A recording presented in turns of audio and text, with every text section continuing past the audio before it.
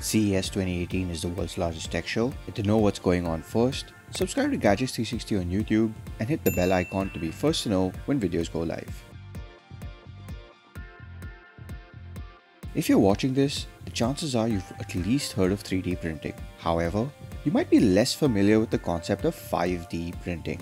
5D printing can be better called 5-axis printing, where there are 5 distinct axes along which the printer head moves. This allows for far more complex structures to be printed, while also enabling much stronger construction.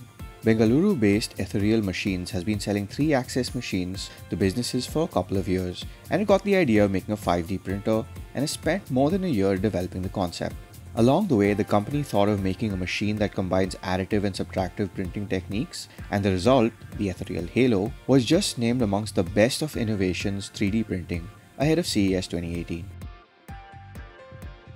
The design allows creators a lot of additional flexibility when making 3D printed objects. In a typical 3D printer, the head moves from layer to layer, depositing a thin amount of extruded plastic, essentially breaking down your object into flat slices and printing those. This means that designs can be severely constrained. But with 5-axis movement, the printer bed is moving, and so the head is coming in at very different angles, enabling a completely new kind of printing.